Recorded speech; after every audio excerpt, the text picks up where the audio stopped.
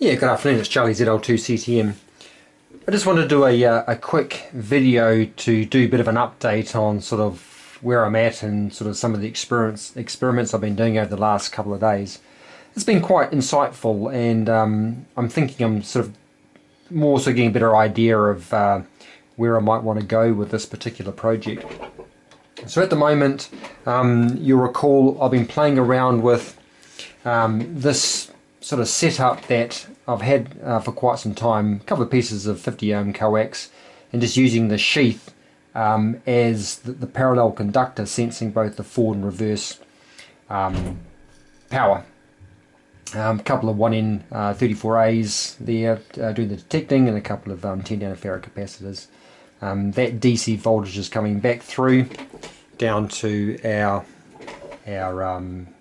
circuit, which is doing two things. A little, and I'll do a picture in a sec. So just doing some signal conditioning. I'll probably the better way of putting it for now. So at the moment, what I've been sort of playing around with is the idea of using a simple LM358 in the configuration of a log amp. That's where I've got a 1N34 providing in the feedback path, and then a 10k ohm resistor on the forward. And there's an analog circuits design note that talks about how this works. So I've got so what I was looking to do was to put those very logarithmic curves we saw in the first video through the log amp to straighten them out, and then through some kind of DC amp moving forward. So a couple of things I'll cover. Let's just talk about the log amp first, and I'll come back to the DC amp. So as we saw in the first video, that the results we saw by frequency, at the very low frequency we saw a spike up to, and at the much higher frequencies we saw a much more or a greater V out for power at the higher frequencies. Putting it through the log amp, it's certainly very noticeable that now you get a much straighter line, not a huge variation at all, which we'll see in a sec. Now there's two ways you can do these log amps. One uses a diode, and that typically, for my experiments, you had, if you look here, an output log range for my particular directional coupler of 7.49 to 7.59, so a 100 millivolt variation across all the frequencies and all the powers. So that's from 100 milliwatts through to 10 watts, so not a huge variation at all. When I tried the the BJT in place of the diode, which is another configuration, then that was even less variation again. So it was just about dead flat. And according to literature, you can get around 120 dB from the BJT, whereas the diode you're sort of talking 30 to 40 dB range.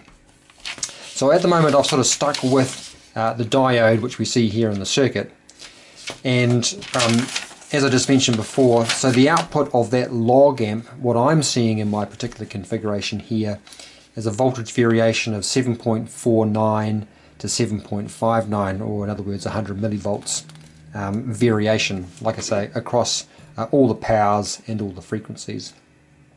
And what I thought I'd try and do, go right, well, I need to feed that into the Arduino, so I need to condition that and amplify that a lot more than it currently is. So if I was to strip away the 7 volts, and I'm doing that by applying a fixed DC through to the inverting input, so through two 10-tone helipots, I can strip away that 7 volts, and I'm just left then with 100 millivolts. And if I wanted to maximize the input to the Arduino, then I want to get the maximum output to be around 5 volts out of these two amplifiers here. So I'll just notionally go on 5 volts divided by 100 millivolts equals 50.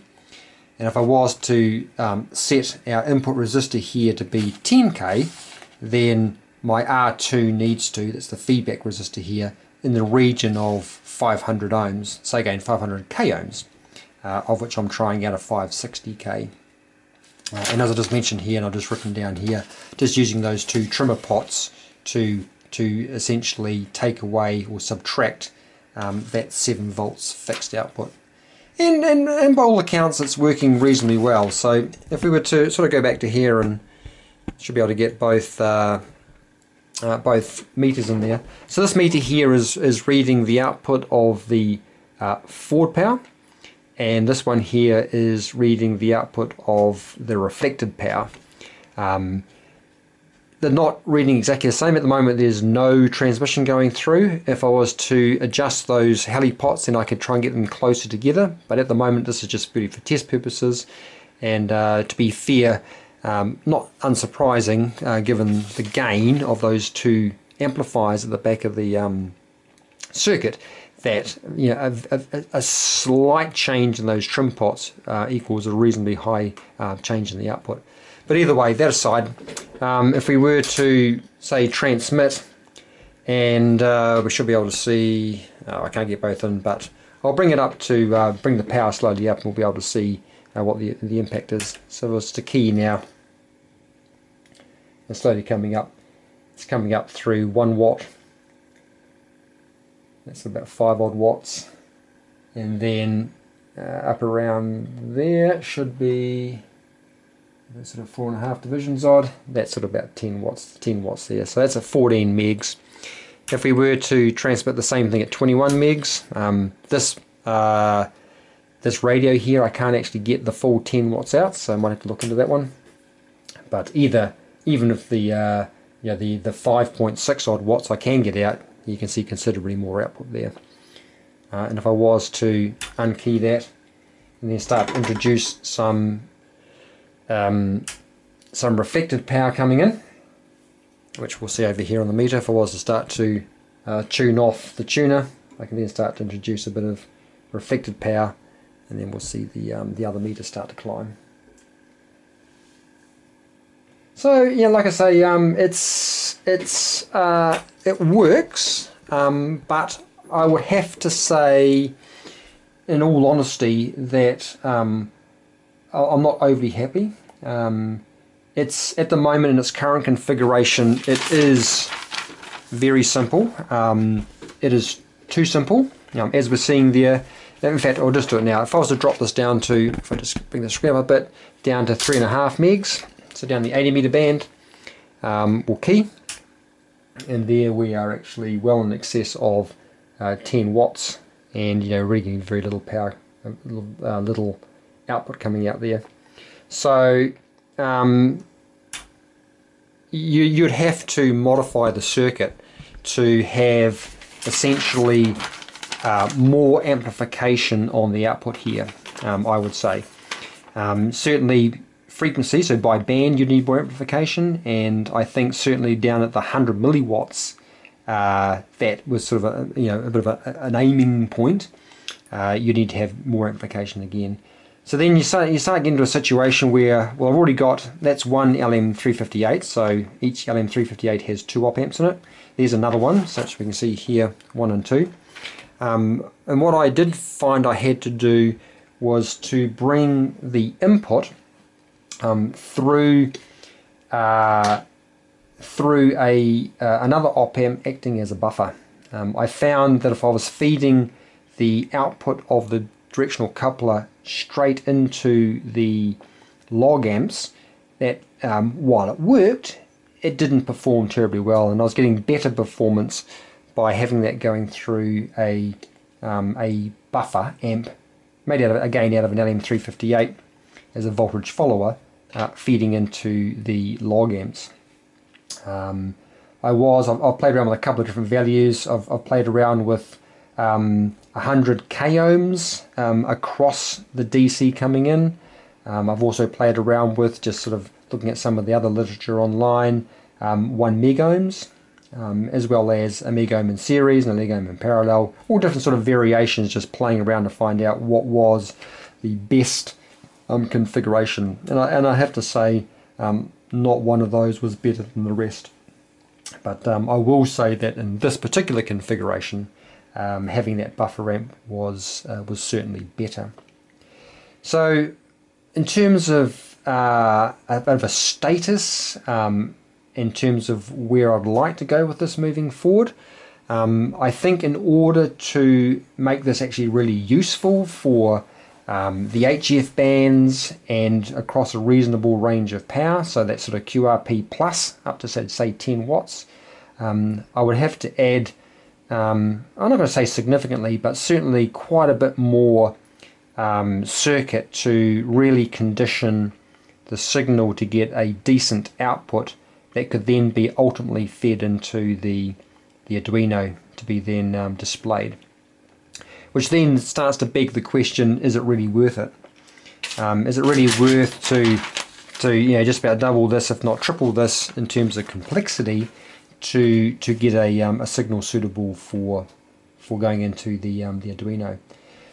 So with that in mind, so setting that aside, I think here I will look at the AD8307. I think it just makes good sense, having now tried this, gave it a go, and in the absence of any sort of silver bullet, I think the 8307 it's a purpose-built chip, and has been used many times before by many others. So I think I will go ahead and probably order a couple of those, and then give that a go.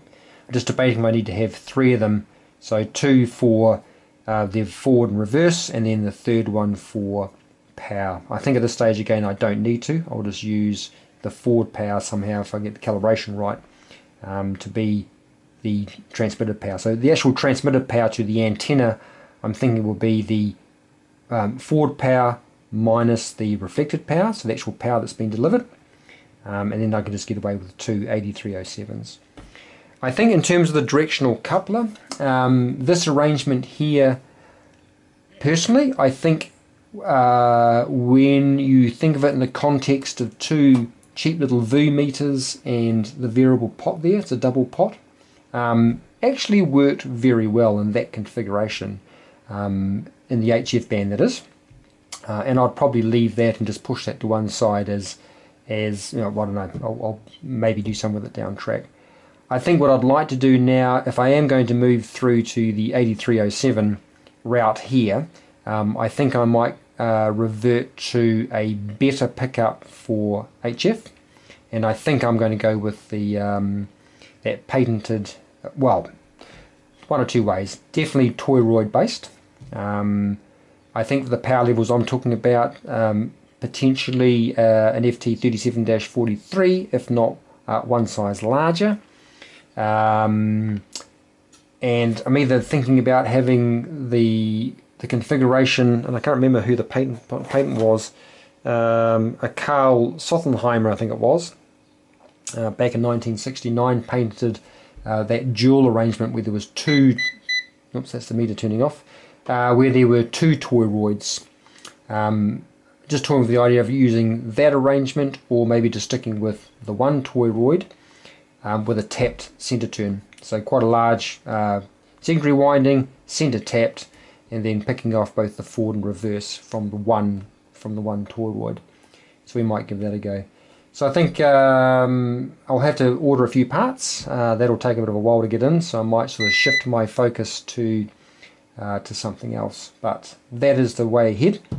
I think this has certainly been a useful exercise and an interesting exercise. I've never played around with these log amps before.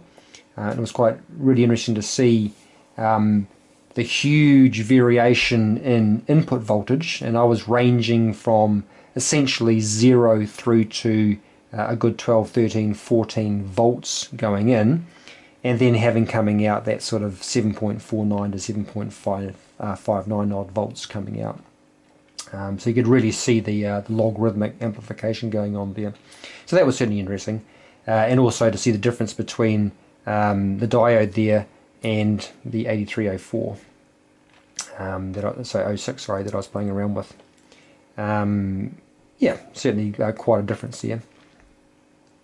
Right, so I think that pretty well covers off what I wanted to do. Like I say, it was just an opportunity to do a bit of a catch-up on to where I've got to, and some of the issues, and it's come out in some of the comments in previous videos that, you know, the warts and all is of interest.